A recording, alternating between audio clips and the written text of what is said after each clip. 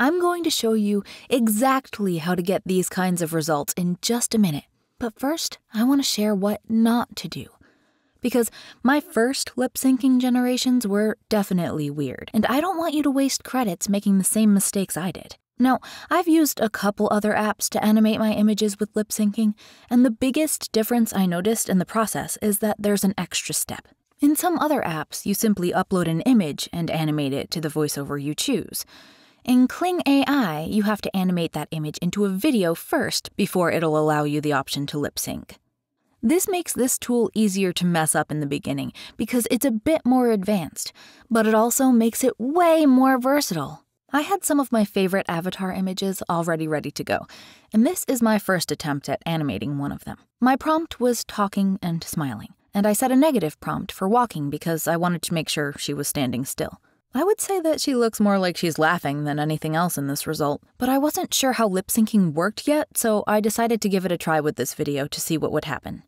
Here's that first lip-syncing result I created for the intro of another video.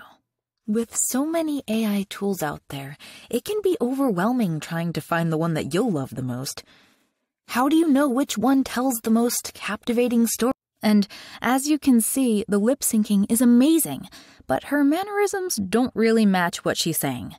She looks flirty and seductive as she's talking about AI tools. Here's another example made from the same video. So by the end of this video, you'll know exactly which one suits your creative needs best. Oh, and did you know that these AI tools are good for more than... Like I said, it's good for a first try, but it's definitely weird. So I went back to work with a new image. Not that it matters in this example. I just have ADHD and need a little variety. But take a look at the prompt I used for this generation. Subtle movements, blinking, minuscule head movements, professional, teacher, engaged eyes. And for the negative prompt, I went with walking, hand gestures, big movements, drastic movement, sexy, and seductive.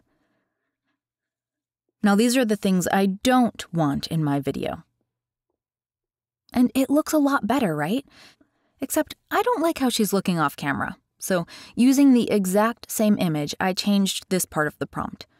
Instead of engaged eyes, I went with engaged eye contact, and I also took out the professional and went with confidence instead. And as you can see, this video looks a lot more like someone explaining something, which is precisely what I need for an explainer video, right? Okay, here, have a look and a listen to how this next lip sync experiment turned out. In just a few minutes, I'm going to show you the #1 secret ingredient to making your DALL-E characters consistent. Not bad, right? So, with this success in mind, I went back to the other image I used and tried out this more detailed prompt to see if I could get a better result. Let's see what happened. Doesn't that video look so much better? Here, let's go back to my first attempt to show you the difference. I mean, if you were creating a romantic scene where this character is trying to be seductive, it would work. But it's not really the best for my own use case right now. So keep that in mind and make your prompts specific to the emotion and intent of your characters. Okay, now before I give you the step-by-step tutorial, there's just one more mistake I made that I want to quickly share with you. As you can see, there are 3 videos here made from this same image. The only difference between them is the length of the videos. One is 10 seconds, this one is 15, and this one is 19. When you're initially creating your videos, you only have the option to create 5-second or 10-second long videos. But 10 seconds goes fast when you've got a lot to say, so I was experimenting with the extension feature. I tried both auto extension and customized extension, but in both attempts I got weird things that I didn't like. If you look here at around 11 seconds, you'll notice some weird morphing hands flying into the frame. It was even worse in this video.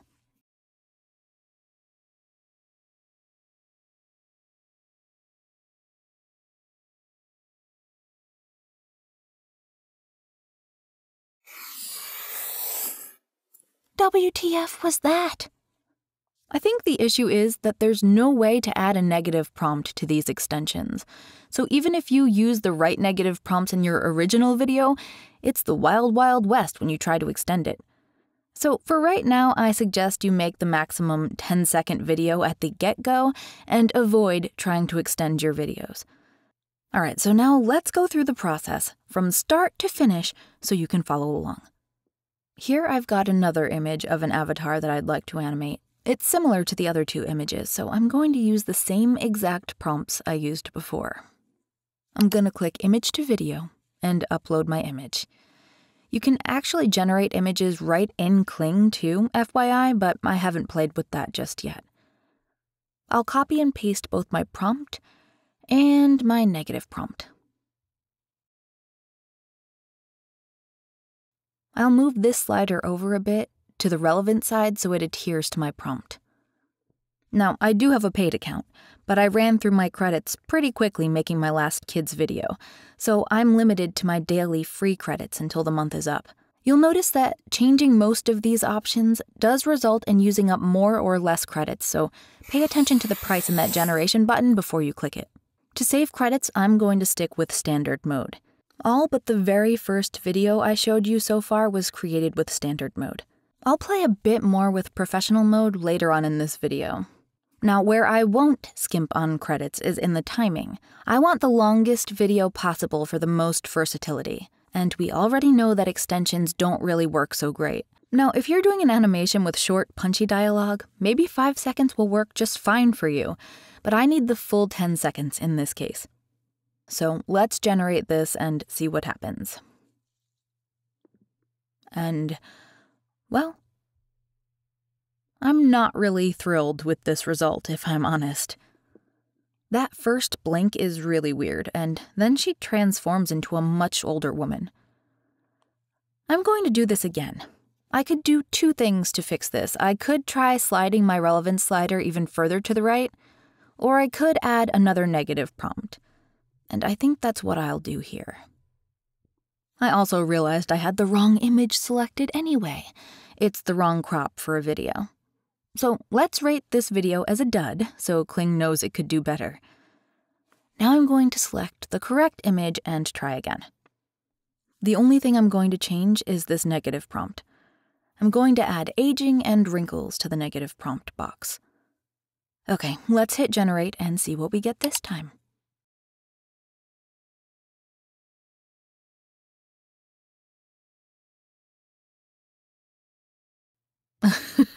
Well, not all mistakes are my own.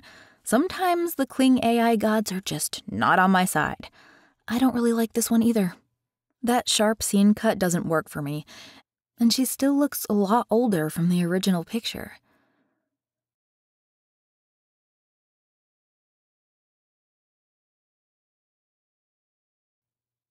And it looks like I have my relevance slider all the way up to where they recommend you use it. There's a warning here about using it higher. So I'm going to add a bit more to the regular prompt box. I'll make teacher now youthful teacher. And I'll add slow camera motion too. Hopefully that'll help. All right, let's hit generate and see what happens. Fingers crossed.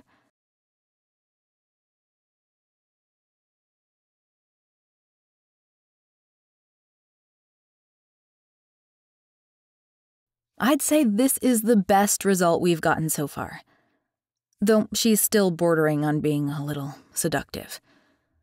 Okay, before we move on to lip syncing, I want to see if using professional mode and version 1.5 will make a difference. Really, it's having the right video that makes your lip synced scene look best, so it's worth it to get this part right. Then I can use the same video again and again for different voiceovers. It costs quite a bit more credits, but I think we're almost there, and this just might be the final tweak I need to get this one looking right. Not gonna lie, I thought I'd have this done in one shot, but sometimes this process takes time, patience, and tweaking, so I'm glad I got a chance to show you what it's really like sometimes. Okay, our video is ready. Let's check it out.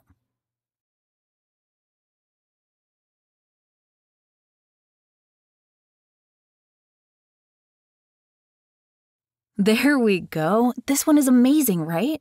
There's just one little weird thing at the end when she drops her jaw open, but I think with lip syncing that'll be reanimated anyway.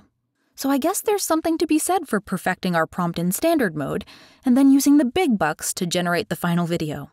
Whenever I get a good result, I like to let Kling know, so let's rate this baby.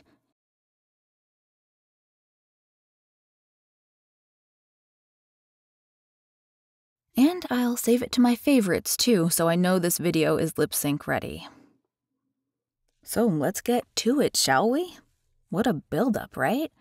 Once you've got your video ready, just hit the lip sync button. Now you can upload your own audio if you want over here. This is actually all I've done so far. I've always used my own voiceover since I've been using this tool specifically for this channel. You already saw the results of this at the beginning of this video, so let's try something new. I want to see how Kling AI's voices hold up. You can select a voice down here. Let's go with this one, Melody. This indie film festival looks fascinating. And now you just add your text and generate.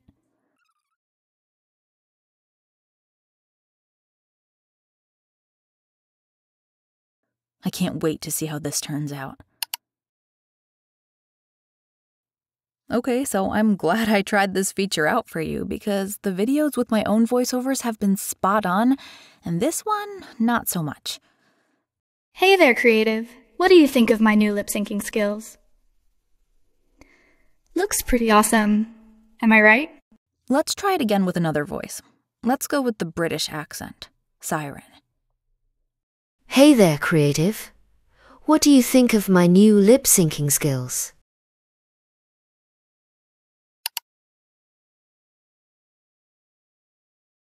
Hey there, creative. What do you think of my new lip syncing skills? Looks pretty awesome, am I right? That's a lot better.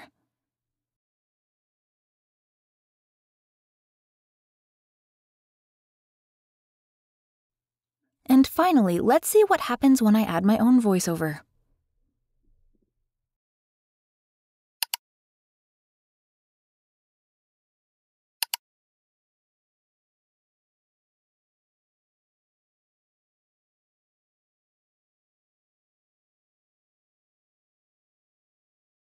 Today, I'm going to show you how to use all my favorite AI-powered tools inside Photoshop. We'll be transforming 3 images, and I'm going to walk you through it every step of the way. Today, I'm going to show you how to use all my favorite AI-powered tools inside Photoshop. We'll be transforming 3 images, and I'm going to walk you through it every step of the way. Yeah, that's the best result so far, I think. So if you can, I'd say upload your own VO for these videos to get the best results. Did you know that you can even make an AI clone of your own voice? It's true. With a simple text-to-speech prompt, you can create unique voiceovers with your very own AI voice clone. I show you exactly how to do that in this video right here.